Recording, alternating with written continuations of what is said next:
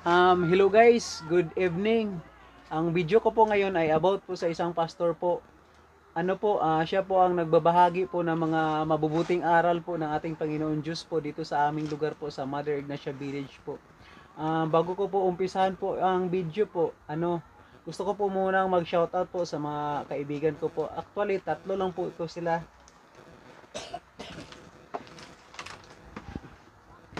At ito po yung listahan.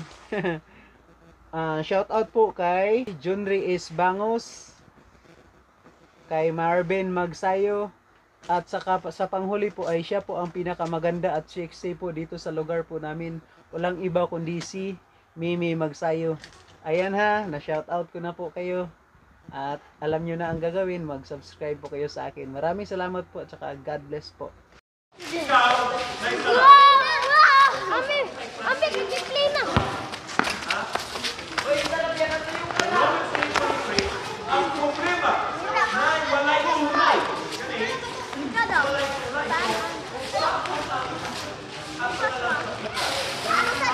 Yan na.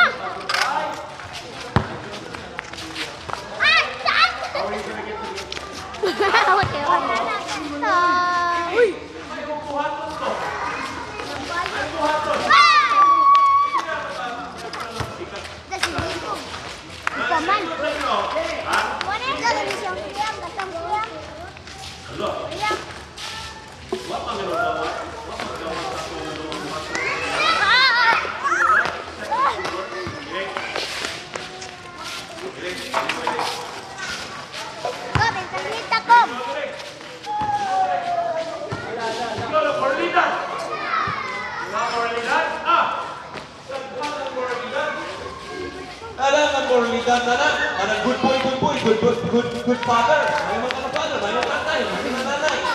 Parang trabaho, wala mag-isyo, magsunod sa lanang ang balay. Good father. You are a good person. More than that. Ngayon sa Ginoo, hindi pwede. Ha? Ginoo? Ano siya ba? Ha? Bakit mawa mo mo? Gusto mo pagkato sa langit? Na-eye condition. Kita to, magkita. Bolikan. Wah pagdawat.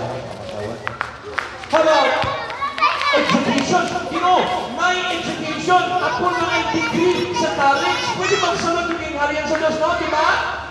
Ngayon sa Ginoo. What? Education. Mga bunga, hindi pwede mag-antok. No, also mananong expectation ako. Diba? Also expectation. You know, kinikilig na natin yung ginawa. 9-1. Pwede pa iwan niya? Iwan ko iwan.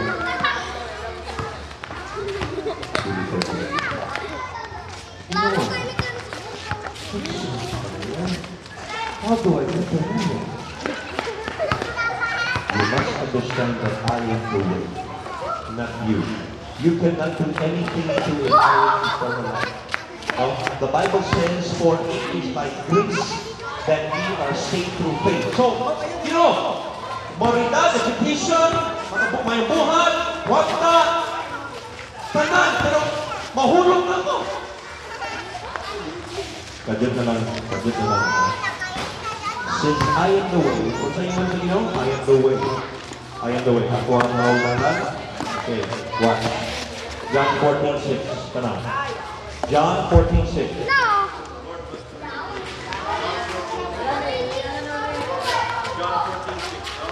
Atin na human. John 14:6. Page number 30. Right? Balik.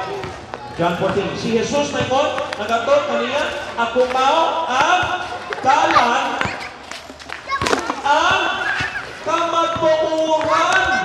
Allah. I am the truth. Kinsa ikon? That's what? I am the truth. Ako ang kamatuuran. Meaning to say, I am the way, I am the truth, I am the life. Kung sali? Tanaw. O ang kinabuhi walay tao. Kinsa, paminaw. Basa. Verse 6, versikulo 6, page 30. Walay tao na nga mag-aakto sa amahan. Ang sa apang pinaagi ka na ako. Kinsa maingon. Si Ginoo Jesucristo, He is the one who said it. This is, I am the only hope that you have in this life. You must what? Repent of your sins. Paghinulson. Sumog sala. Basta. And then Jesus Christ may gonna siya. By the way, this one is for you. You can eat this one. Okay? This is yours. I give. Ay, dali lang. Lampak ko na lang. Jesus Christ said that is on the way. And I will preach. Siya magpulay. Mga ito sa amahan. Uy! Jesus Christ. He said that. That's it. Awa, uy. Lampakan bitaw pa. Ang dakanang religion sa kalibutan, pero naingon sa inyo, I am the way, I am the truth, I am the life. What ang kalawang sa amahan ko? What ang personal buhay ka sa iyo? You must realize, friends, today is the day. Tomorrow, siguro, it may be already too late na lang. Too late. It's too late tomorrow. Today. Hindi ka ba silang nangupapak? Please, save me. Ikaw magkapag sa kalawasan ko. Guys! Basta na ay mga tinubuhin ang walay katapusan. Grabe ang kasasyan that you see from me. So grabe pinagtaas sa ano. Dili pag-listen ang Kristiyano. Pag huna-huna, pag-listen ang Kristiyano, sa simbahan, ayaw na lang. Hello guys, yan po si Pastor Charles. Yan po ang missionary po dito sa amin sa Zone 8 Carmen po. Siya po ang nagbabahagi po ng mga mabubuting aral po ng ating Panginoon Diyos po. Siya po ay nasa covered court po ngayon, nagmi-missionary po. Tabangin ko! Pero pagsingit, bahala na sige. Di ba, tino, Tino, na sometimes we do not need God when we are all may kwarta, may mga parang may kwarta na kinabuhi, na wala pang problema, especially kung may kwarta. Sometimes there's only dito sa Amerika ha, Panginoon. Hello! Ang number one God is kwarta. The Almighty Dollar, the Almighty God. Very important. Jesus Christ said, "For what shall it profit a man if he gains the whole world, but he loses his own soul?" Nagdaghan kwarta sa Bill Gates. Nagdaghan kwarta sa mga rich Mr. C, sa SF. Pero kung wala ang kalawasan sa Ginoo, you will lose your life forever in hell sa fire. Hindi siya gusto mag-ako sa kalayo sa pierno.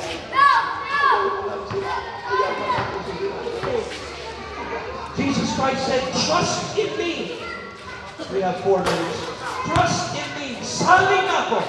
And I will give you ako'y atag sa kalawasan sa Ginoo. Why? Because the Bible says that one. Okay? Last verse na lang, and then Pastor Sam will close us in prayer and just a 1-minute exhortation lang. 1 minute. All right. Romans chapter 6. Romans chapter 6.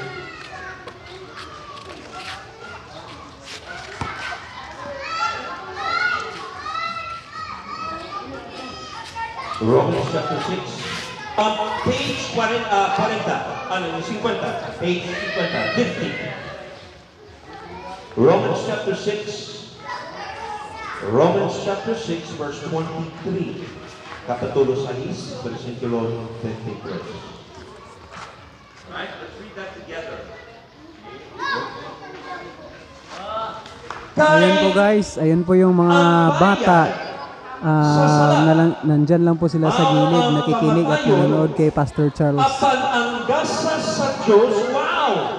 Mao ang Medyo blurred po siya guys dahil po nakapulsong po ako dahil mga almost 100 meter po yung layo ko kay Pastor Charles. But the wages of sin is death. Pero yung regalo sa Ginoo ay walay katapusan ng kinabuhi. That's the gift of God. It's eternal life. Ayun po yung mga teenager po, nakikinig po sila sa mga mabubuting aral po ng Panginoong Diyos po na binahagi po ni Pastor Charles. Pero nahihiya lang po silang lumapit po. Ayan po. Pero may bonus o bonus. Sa dugay mo nga mahaba ni May Kuya. Konsenta ba? Hindi siguro bonus. 90? Oh, dapat golden. Pero usually karoon ang lifestyle sa kinabuhi. Kob, kwasa tong suga ko be. Tong square. Ikaw. Ikaw dito sa box. Katong gihangir. Ikaw. Kay ngit-ngit na parang hayag. Ayan po mga teenager. Nasa likuran po. Ang gagwapo po ng mga teenager. Ayun po, may dancer pa rin po. Migo! Magsayaw mo, Migo. Mag-vlog ko, Migo. Kana mag-practice mo ba? Para musikat mo ba? Because why? The problem sa tao karon is the heart. One man surrender. If we will surrender to the Lord, surrender. I surrender all. I surrender all to Jesus. I surrender some. Pili some. Paman pala. Surrender na, you know. Surrender akong bata, surrender akong trabaho, surrender akong kwarta, surrender akong problema, surrender na. Because He said, I am the way. Pastor Stan, please come. Close us in a word of prayer and an invitation. Salamat, Pastor Charles. May hapon sa tanan. Inood ang mensahe na ipabot ni Pastor Charles karon po sa akong tanan. Nahadin no? Na ang Ginoo nagapahinumdum sa tuwa na kung kita kasala, kapayag sa sala, bawang kamatayo na panagdasa ang Diyos, kinabuhi mo na kinapusan. Now, maangkon lang nato ni siya, kung natay Ginoo, kung natay Kristo sa itong kinabuhi. Kapag kung wala kay Ginoo, wala kay Kristo, kamatayon nga wala katapusan ng mga angkon. Now, hindi mo nili sa Juan, Kapitulo 14, versikulo 6, sama sa Ginoong Pastor Charles Maganina, no? Before niya gihatag sa microphone. Walay lain nga dalan ayon sa langit kung hindi pinaagi ng Kristo Jesus. Ngayon siya, I am the way, the truth, and the life. Ang masawang gani. Juan 14, versikulo 6. Si Jesus nagaingon ngadto kaniya, ako mao ang dalan, ang kamatuoran, ug ang kinabuhi. Walay tao nga mga adto sa amahan, apan pinaagi kanako. Kristo lang mo ang dalan. Siya ang kamaturan. Wala na ilain na, ano man? Wala na ilain na atong saligan. Wala na ilain na magtuuhan. Ano man? Si Kristo, puno sa kamaturan. Ang kamaturan mo ang puno sa Diyos. Mauni siya magtulog na ito, magagiya, maghahatag. At kinabuhi, si Kristo Jesus, no? Yung nga sa Pulin 6, siya ang dalan, siya ang kamaturan, o ang kinabuhi. Makaangkon na ta sa kinabuhi dayon kung natay Kristo sa atong kinabuhi. Daw kung tala karon nalabas Kristo sa atong kinabuhi. Kung wala pa panahon na nga atong duwaton sa Kristo, nga atong personal na manluwas, no? Atong surrender sa Ginoo ang atong kinabuhi, atong pagkayusulan ang atong sala, atong hangyon ang Ginoo nga makari sa atong kinabuhi, ug siya sugod karon siya na ang Ginoo ug manluluwas sa itong mga ating dunguhan ang mga ulo.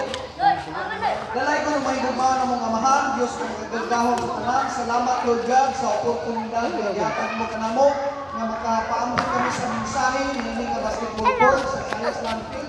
Akong pag-ampo amahan, magkamunay ka, kumpa, mag-uban o mag-panalangin sa matag-usap. Salamat, Lord God, sa Matag usa karon nga nadinhi ako nagaampo Lord God nga magpadayon ka Ginoo nga magapamuhat sa ilang kinabuhi. Padayon ka Ginoo nga mag-lift up kanila, padayon ka Ginoo nga tabang kanila sa panginahanglan nila nga tagadlaw nga tabang ka Lord God. Ako usab nagaampo Lord God sa mga pipila nga nadinhi nga wala pa sila nakadawat kanimo Ginoo nga ilang personal nga luwas ako nagaampo Lord God nga kanong adlaw Lord God madawat kanila ang Ginoo ang mga si Jesucristo sa ilang kasing-kasing aron naman magahari, magahatag kanila o kinabuhi kayo. Salamat po God. Ikaw, mao ang ginatuboy nga mo kanunay Ginoo.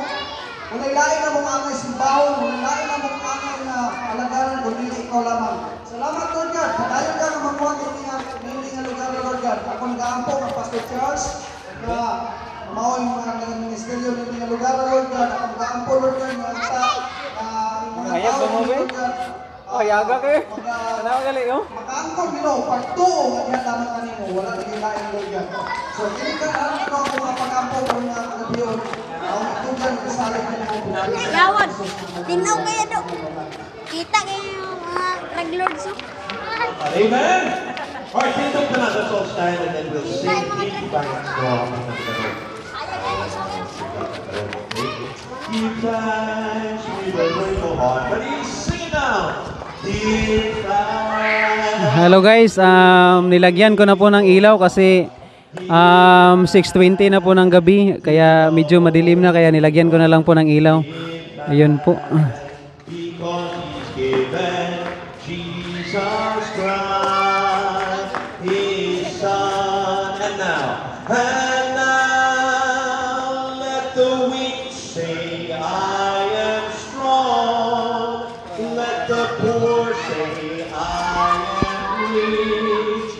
Because of what the Lord has done for us. Blurred na kayo ba? Give thanks. Ano po, hindi na po sila masyadong makita dahil gabing-gabi na po at saka almost 100 meters po ang layo ko po sa kanila. Shake hands, please. And come back next week, alas 5. Ayan po, hanggang dito na lang po ang video ko po. Maraming salamat po sa panonood. God bless po.